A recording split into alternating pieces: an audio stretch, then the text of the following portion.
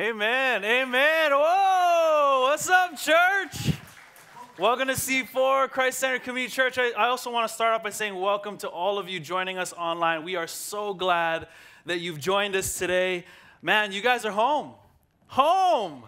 I know it's kind of weird because you don't really know what to do anymore. You haven't been here in a while, and it's like, what do? Do we sit down? Do we clap? Do we stand? It's like, just kind of take a breath. Breathe in, breathe out. It's like, just know that you're home. This is a place that we have been so wanting for community, for fellowship, for the church to come back, and we're so glad that you've joined us today. And so, hey, can I just give you permission? However you want to be today, just be. You know, you want to scream, you want to shout, you want to clap. Hey, this is your house too. And so my name's Kamu. I have the privilege of being one of the pastors here at C4, and man, when I got invited to share today for Mother's Day, I just started praying for every single one of you. And I didn't know that you were going to sit in here, but I was like, Lord, I just wanted to pray for you being here. Anyone that's coming, God, would you speak a word? And so I'm excited to bring God's word today. But today is a significant day, right? It's Mother's Day. Happy Mother's Day to all you moms. I know the boys are celebrating, but we just want to continue to honor you and celebrate you. We love you. We definitely take advantage of you all the time, but we're so grateful that we can take one day to just celebrate, even though we should take every day. I too have to give a special shout out to my mom. She's put up with me for 37 years now. She might be a familiar face. She serves our production team in the back. But happy Mother's Day, Mom. Love you. I also want to say happy Mother's Day to my wife. We've been married for 10 years. We have 2 boys. And we got one more on the way. So we're excited about that. I mean, I'm thinking that's what you get when you got to stay indoors for all of 2020, right? Like, that's what you get. Happy Mother's Day. Now, it wouldn't be Mother's Day, honestly, if I didn't try to do something special for all of the moms here. And for those of you that don't know me, I grew up in the 90s, and the 90s, man, they had some wonderful R&B jams. Like, wonderful R&B jams. I mean, you guys remember Boyz II Men? You guys remember the jams of Boyz II Men? Come on, right? The song, Mama, Mama, you know I love you. If you know it, sing it. Come on. Ooh, you know I love you. Mama, Mama, you're the queen of my heart. Your love is like tears from the stone. Mama, Mama, I just want you to know loving you's like food to my soul. Right? Come on. A little more. You guys remember? I'm going to give you a little more. Remember Backstreet Boys? Backstreet Boys? Well, it's cool. It's not my mom's song. Let's try it. Here, it's the mom song of Backstreet Boys, right? When I was young, just how to grow. Got that 90s. Everything that I should know. Woo! Just how to walk without your hand. 'Cause Mom, you always were the perfect fan. Oh man, come on. Happy Mother's Day. Happy Mother's Day to all of you moms. I hope that you know how special you are. There you are. All right, so today, now we're gonna continue to celebrate our moms, but today we're gonna dive in, and I really believe that today's message is not just for moms. It's for all of us. And so turn to your neighbor, tell them, hey, this is for you and me. This is for you and me. Yes. Today we're gonna dive in to answering the question, is God enough? Is God enough? Now, I know when you look at this firsthand, maybe you come into church for a while, and you might be thinking, man, when I look at that question, that's an easy question to answer, right? Of course, God is enough, right? And you might be wondering, but for me, I'm thinking, but is he really? You know, and that idea of having enough, I think for us even isn't something new, especially for those of us in Hawaii, right? You go to your family barbecue, and you go up to the line, and it's like, you're only supposed to take as much as you're going to eat, right? You can't take more than that. And then especially, and even if you're like one of the first ones in line, you almost have to look at who's in the party. And it's like, oh, I only got to take because I got to make sure get enough for everybody, right? I mean, I remember growing up and I remember this one trip, visiting family in Hilo. We were at the beach and tuna sandwiches for lunch. I know, it was weird. I don't know why this story sticks in my mind, but tuna sandwiches were for lunch. And I remember my auntie, she's like, come boy, come, eat as much as you want, right? And so I'm thinking, little boy, okay, I'll eat as much as I want. So I start grinding tuna sandwiches, like just eat, for some reason, I'm hungry, right? All of a sudden, it's almost like this hand from the back is about to whack me, but my sister, she's like, hey, stop eating everybody's food, you know? And I had no concept for this idea of making sure that we all have enough. But having enough for us is a big deal, you know? I also think that it's not just me, but I think we all struggle with not having enough. I mean, just think about your Amazon shopping cart. Think about it, right? I mean, you're scrolling through your Amazon shopping cart and you're like picking things, like, oh, you know, I'll put it in there, maybe just save it for later. You know, not sure if there's any impulse buyers in here. This is a few things in my Amazon cart. Father's Day is about a month away. Not giving any. Woo. Anyway, but we really do. We struggle with sometimes not having enough or wanting to upgrade to the newest thing, or if only I had this, right? Fill in the blank. Now, on a more celebratory note, because I want to pause just real quick, I really do. I think I want to bless a mom in here. And because I mentioned Amazon, I might want to enable a mom here with anything, well, not anything, but for something in your Amazon cart. But I need to find the mom in here who has the most kids, all right? I want to find the mom in here who has the most kids. Anyone have 3? Just raise your hand. 3, you got 3 kids? Anybody have 4? Keep your hands up. How about 5? 5? Did we have 5? 4? 4 was kind of the magic number. Am I looking at it? I saw 4. Yeah, 2 of you. Okay. Then it's how long have you guys been moms? Who has the longest? Over 20 years being a mom? 30 years being a mom? Okay. We got that mom right there. Would you join? Yeah. Would you come up? Are you okay to come up? You know? Well, tell you what. I have an Amazon gift card for you. Yeah. Thank you, Pastor Creighton. Can you just share your name with me? Cheryl. Happy Mother's Day. Oh, visiting mom too. Happy Mother's Day. Happy Mother's Day. I hope that you can get something from your Amazon shopping cart. But hey, the question, is God enough? Now, for a lot of us as followers of Jesus, you know, our starting point in the history of this big God story, right? It is in creation. He actually created us. Sorry, my tongue is getting crazy. God created us on purpose for a purpose, right? And for a really long time, the church, us, me, we have sort of communicated only part of this big God story. And I actually want to share with you just a real simple diagram of like the story, right? And for us, we've really only focused, as the church is teaching, sort of like this middle two, where when we sin, then we sometimes raise our hand in church, and then we say yes to Jesus, and then all of a sudden now we can go to heaven, right? And that's kind of the middle, but there's more to that. The truth is that we were created for dominion over the earth. We were created to build, to create, to caretake in this process. And, you know, if you remember Adam and Eve, somewhere along the way, they kind of said that God's not enough, right? You remember Adam and Eve, they ate the fruit, not really sure, you know, we don't want to get into whose fault it was, but in a nutshell, they basically said, hey, God's not enough.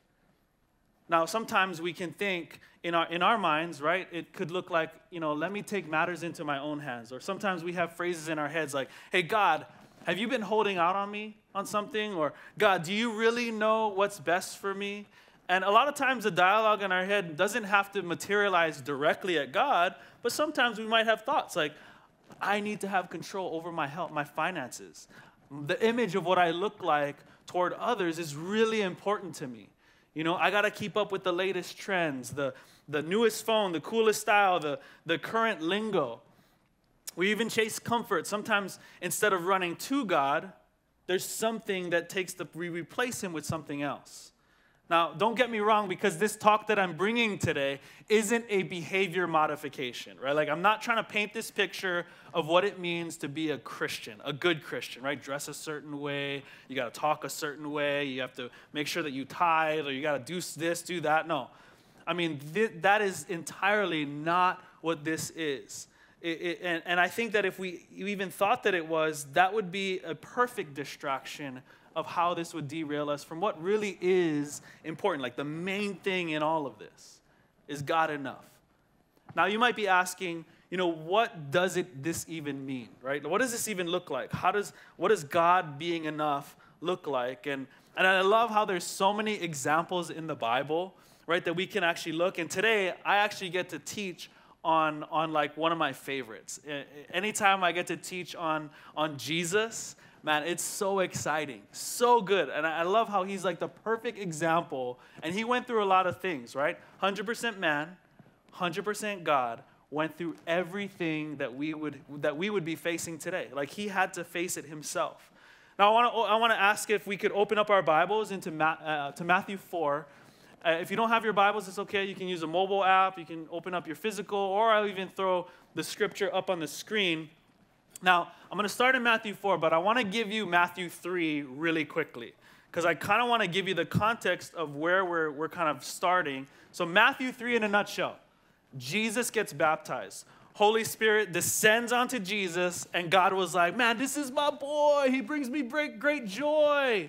God is a rapper. No, God was proud. You guys are you guys all right? You guys doing okay? All right.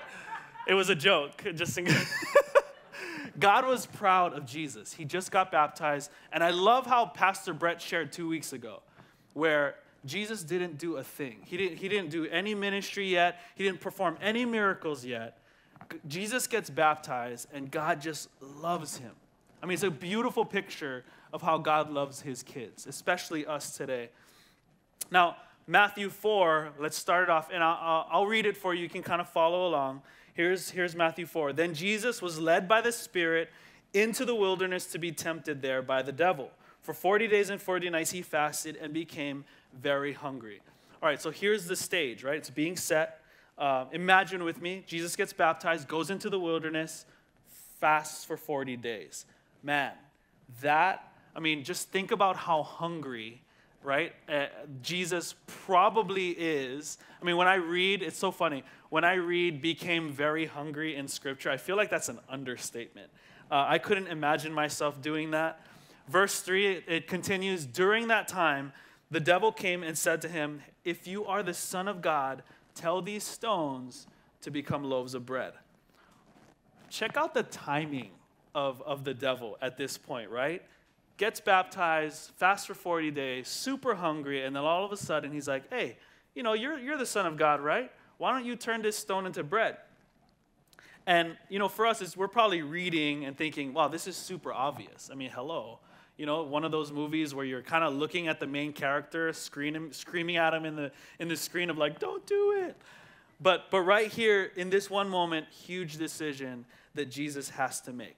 Does he react to the temptation of the devil? Does he take matters into his own hands? Because he does have the power to do this. Like, he actually has the power to satisfy his flesh. Is God enough? And I start to think about this. I'm like, man, talking about the desires of our flesh, I mean, 2020, halfway through 2021, we've gone through some things, right? A lot of things that we've had to face. Personally, for me, I feel like I'm at my edge already, and I'm like, man, I'm getting island fever. Like, get me out of this place. And even though some of the travel might be lifted here and there, I'm still looking to go to Japan. I can't help. Any Japan lovers in the house? Like, come on. Like, just please. And so I'm going through this struggle in 2020. I'm getting island fever, all of these things that I'm having to wrestle with, and I'm usually looking forward to something like a Japan trip. It's a place where I'm like, this is where I can rest. This is like my remedy for like a really long, hard year, and yet I can't do that. And so in my time with Jesus, I'm thinking, man, this question that I'm bringing you today, I'm actually having to answer for myself. Like, is God enough? Or have I been putting things in my life that have been sort of taking the place of where he should be? Now, I'm not saying that vacations are bad, not at all. It's just something that I've been wrestling with. And I can't help but think, hey, maybe I'm not the only one in this place. Like maybe, and then it's like, maybe we should talk about this together. Like, is God enough? You know? Let's continue on, verse 4. Jesus' response to the devil. No, the scriptures say people do not live by bread alone, but by every word that comes from the mouth of God. Or, in other words, Jesus, he's just saying, I trust God. I'm not going to use what God gave me to satisfy myself. Like, God is enough. And it's so cool. Like, Jesus sort of just took that step and said, I'm hungry, yes, but I'm still going to choose Jesus. I'm still going to choose Jesus. Let's continue on. Verse 5 and 6. Then the devil took him to the holy city, Jerusalem, to the highest point of the temple, and said, if you are the Son of God, jump off. For the scriptures say he will order his angels to protect you, and they will hold you up with their hands so you won't have to hurt your foot on a stone. Basically, you know, the devil's saying, hey, you know what? Since you trust God with your physical, let's take it a step further. Hey, why don't you just go jump off a cliff? Because we know Scripture, now he's bringing Scripture into the mix. It's like we know that the angels are going to catch you. That's what it says. Again, inner dialogue, right? That we're thinking, man, is this something that we do with God sometimes, right? Where we sort of negotiate or say, how much does God love me, or test God's will for my life based on circumstance, right? God, if you allow me to keep my job, then I know you'll love me. Or God, my car was broken into. Like, are you mad at me for some reason? Or God, I know you love me. Can you just please heal my auntie from COVID? Now, don't get me wrong. These prayers, super good. Like, honestly, when it comes to prayer, you should really let God have it with all your requests, all your emotion, all of that. But there's a difference because it's hard to kind of start to navigate this, like, is God enough, right? Because the difference in all of this is wherever your heart is. It's the heart of the matter. Yes, you can make your requests to God, but is God's love connected to the circumstance or the outcome? You know, like, God didn't love me any less or more. Like, this is the truth. God didn't love me any less or more when I woke up one day and all of a sudden my truck gets stolen, right? Bad day, super inconvenient, really, really hard to go through, but God doesn't love me any less or more. And the healthiest part about this journey is when we can make our requests and then just say, hey, God, you have the outcome. I trust you in the outcome. And that type of trust in God can be challenging. It's super hard to do that with God, right? No matter my circumstances, is God enough? No matter how much money I have, is God enough? No matter my employment, is God enough? I mean, these are real things that, like, a lot of people in our community has had to face in this year. Is God enough? Again, when we think about this story that we're in with Jesus, right, the temptation of the devil, super obvious. But what I do think is how the devil will sometimes tempt you and me, I don't think it's going to be as obvious. Is God enough? Next, verse 8. And we're kind of landing this plane soon. Next, the devil took him to the peak of a very high mountain and showed him all the kingdoms of the world and their glory. I will give it all to you, he said, if you will kneel down and worship me. Now, what could the devil possibly be doing right now? Because I thought, right, all the kingdoms were God's, right? Now, if I could rewind the tape for you, remember where we first began this journey together with the big God story? You know how creation happened. We were created on purpose for a purpose, right? The devil, he in this journey, he wanted to become God. And so he got kicked out of heaven. He's like, nope. So then now sin entered humanity, through the deception of the devil with Adam and Eve. And then from that point, we were separated from God. Separated. Now, Jesus, his entire reason for coming to earth to take on the form of a man was to restore the relationship we had with God. Like that was one of his assignments. You know, he needed to actually go up, hang on that cross, and die. Now, I know that I'm reminding a lot of us this journey, right? I know, but this context is really, really important for the moment that Jesus finds himself with the devil. The devil is saying, hey, you can skip all of what you know you have to do. You can skip it. All the suffering, all the agony, going up, being hung on that cross. You can skip all of that. All you have to do is worship me. That's it. I mean, think about that. The kind of temptation that Jesus was faced with. He could skip it all. But what does Jesus say in verse 10? Get out of here, Satan. Because the scripture says you must worship the Lord your God and serve him only. Again, he kept choosing God. He kept saying, no, God's enough for me. I trust him in everything that I'm up against. I mean, when you think about how sometimes we might find ourselves with thinking, hey, maybe there's a different way of doing Jesus, even our relationship with God. We may find ourselves in some ways taking shortcuts with our relationship with God. I mean, me personally, I can fall short to this. I listen to Christian podcasts every single day. Or I'm running C4 worship, on repeat on YouTube every single day, all day, every day. That's good, right? I mean, it is, I think. Pastor Chad, Pastor Brett, always bringing the fire. Does that equate to like this amazing, awesome relationship with God? If we do all of this, is that what that means? Like when life hits, when circumstances hit, is that podcast really enough? And today, I am so excited. I mean, I have my own journey, but I'm so excited because I'm going to ask one of my sisters to come up and share a little bit about her journey. And she's no stranger to us, but I do want you to take a glimpse into a part of our sister Tifa's life and how she's really had to take steps in the last couple months on saying, you know what, God, you're enough. You're enough. And so after she shares, our creative team has prepared a nice video for us. And I actually wanted to take some time hearing Pastor Tifa, a little bit of sharing of her life. And then I actually want to encourage you, hey, would you take just a few moments as this song and video is being played? Would you begin to now ask yourself, is God enough?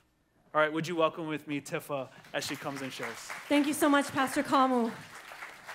Typically when you see me up here, right, I'm either going to preach a message or sing a worship song.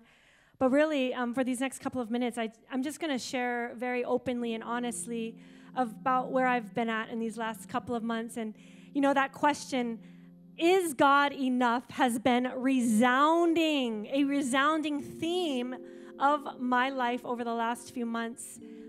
And I think that I've said or I've preached or I've believed, being a believer for many years, that, oh yeah, God is enough. God's enough. He's enough. I'll sing songs about it. I'll do a dance. He's enough. And then in the last few months, I've really come to a place to really know what that really means. And I've had some really tough moments, and I think all of us have. We talk about 2020 and even up into 2021, right? Well, last summer, some of you parents, we got through the first round of online school, and there were some family adjustments. And then as the fall approached, fall 2020, we moved into a new home. This is my husband. We moved into a new house, and the kids started back to school. And also my job here at C4 also had some adjustments with some new assignments. And I was really excited, happy, just doing my thing. I felt like I was finally finding some semblance of normalcy, a solid routine, this ease had settled, and a renewed purpose. Like I was just really excited. So this was in the fall. And then November 14th, I tore 4 ligaments in my knee, slipping on water on the floor. I slid, I stepped into this puddle, didn't see it, and as my body slid, I audibly heard a disconnect, and it was a searing pain. Those of you, anybody with knee issues, surgeries? Yeah, Pastor Kian tore his ACL. Shoot. So some of you guys, you know what that's like. And after some of scans, the doctor said, you know what, you're going to need some surgery. So I had surgery in December, a whole month later. So during that month, waiting for surgery, and even post-surgery, I could not walk, I could not drive, and all these things that you take for granted, like just going up a flight of stairs, or you need to grab a tissue box. Oh, shoot, it's in the other room, or different things, right? And I started to become real frustrated.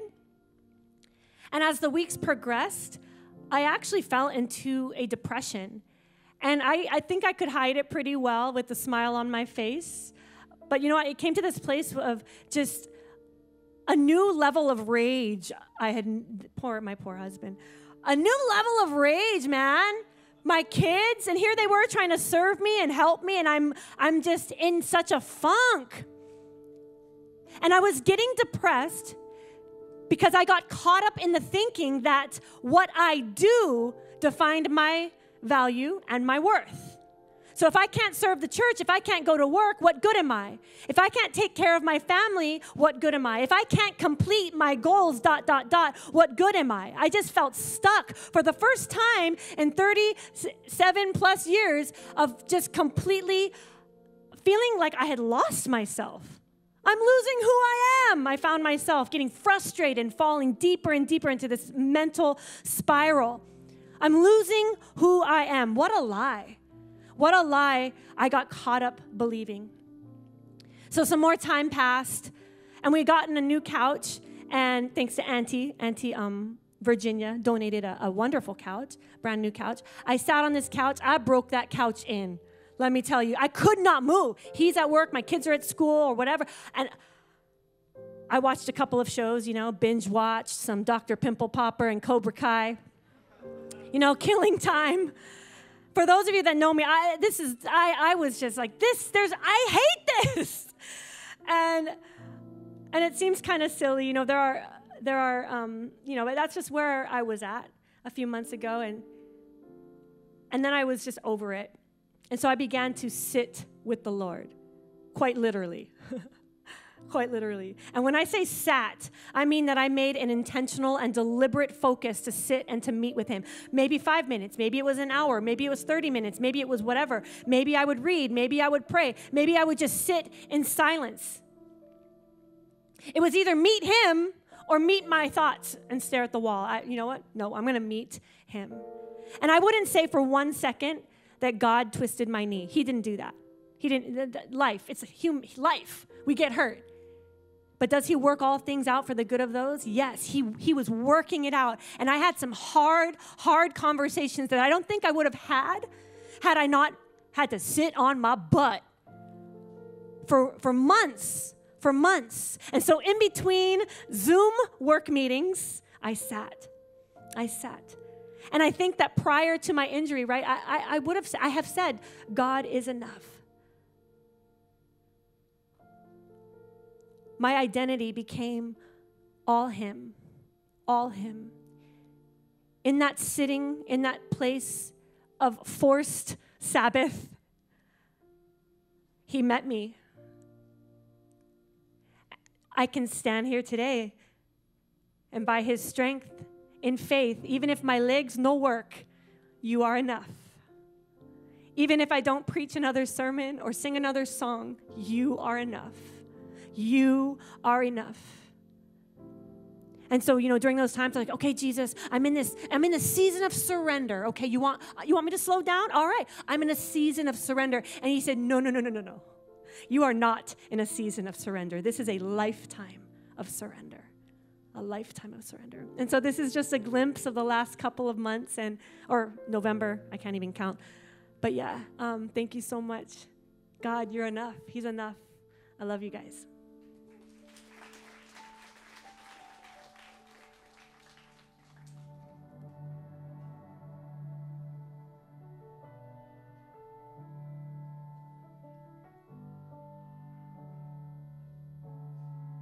I'll never be more loved than I am right now. Wasn't holding you up, so there's nothing I could do to let you down. It doesn't take a trophy to make you proud, and I'll never be more loved than I am right now. Yeah. Going through a storm, but I won't go down. I hear your voice carried in the rhythm of the wind to call me out. You would cross an ocean so I wouldn't drown. You've never been closer than you are right now. You are Jireh. You are enough. Jireh. You are enough. And I will be content in every circumstance. You are Jireh. You are enough. Forever enough. You're always enough. You're more than enough. Forever enough. You're always enough. Oh, you're more than enough. Don't wanna forget how I feel right now on the mountaintop. I can see so clear what it's all about. Stay by my side when the sun goes down.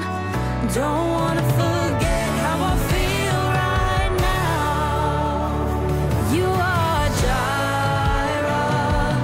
You are enough. Jireh. You are enough. I will be content in every circumstance.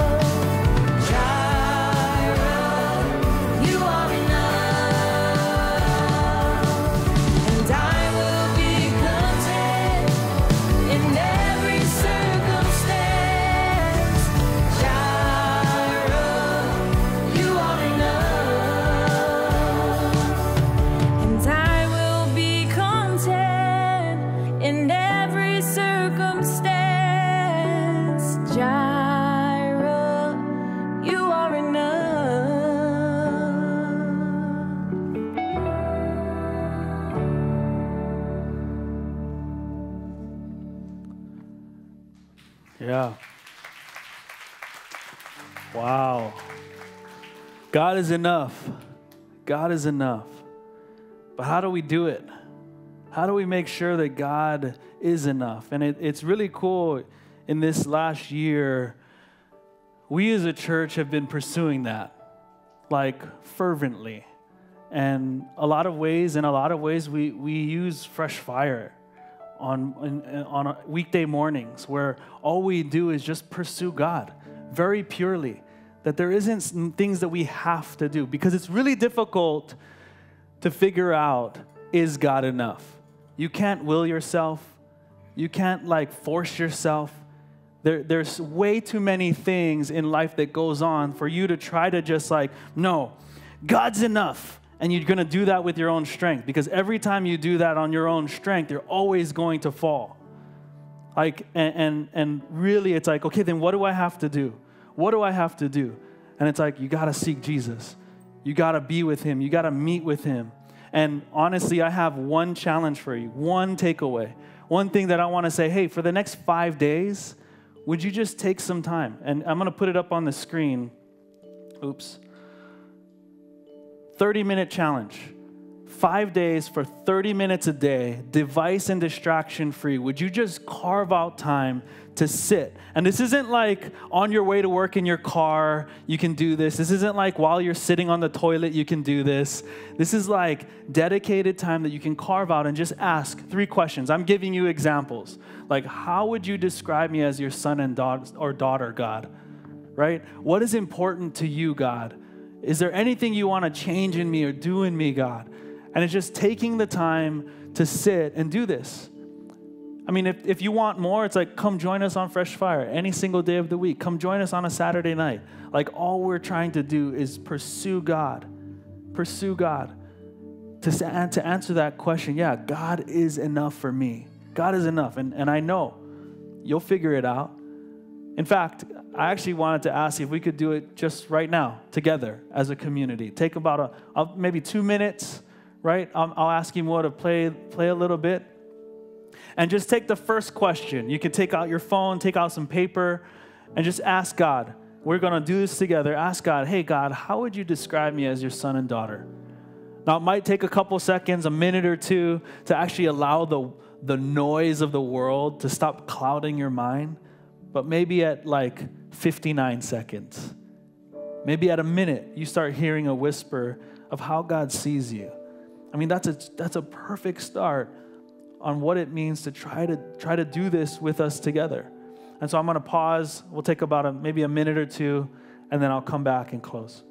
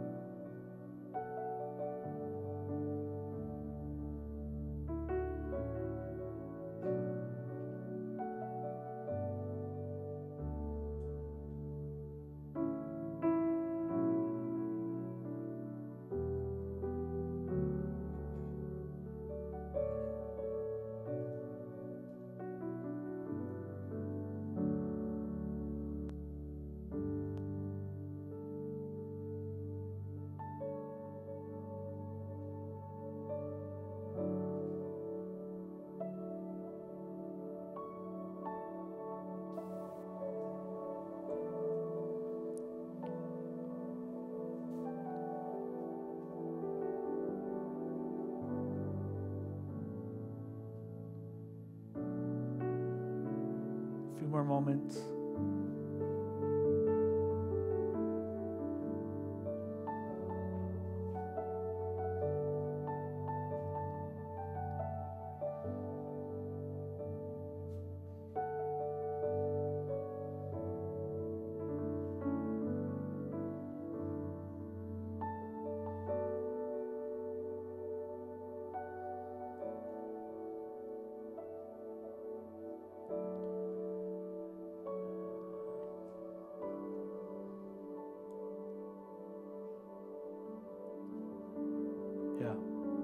God is enough.